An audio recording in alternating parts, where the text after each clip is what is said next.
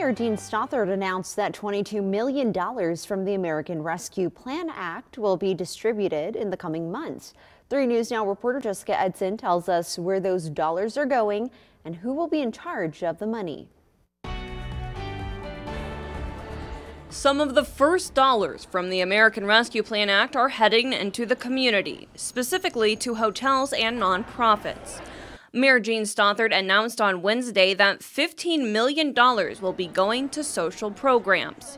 $5 million will go to the United Way of the Midlands. They'll distribute that money to nonprofits addressing basic needs. Where we're seeing a lot of gaps, to be honest with you, is access to health care, access to mental health supports. Housing stability has really been a big challenge.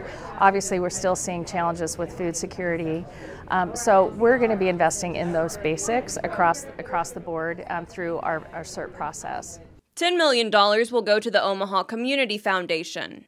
This money will go towards efforts to address violence through mental health, crisis response, and youth services. Workforce readiness is also a priority for the foundation. The city hopes to get its tourism economy back on track by giving $7 million to the 2022 Hotel Stimulus Program.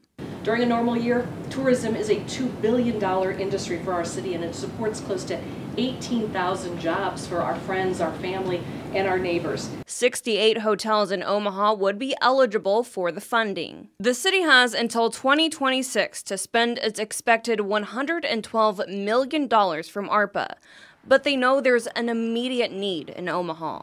We're moving as fast as we think we possibly can, but our goal isn't to sit on this money. Our goal is to get it out where it's needed. Reporting in Omaha, Jessica Edson, 3 News Now. The City Council will be voting on the money going to nonprofits on February 1st. Applications will begin being accepted in February, and applications for hotels will begin being accepted on January 10th, and the City Council will approve those allocations this spring.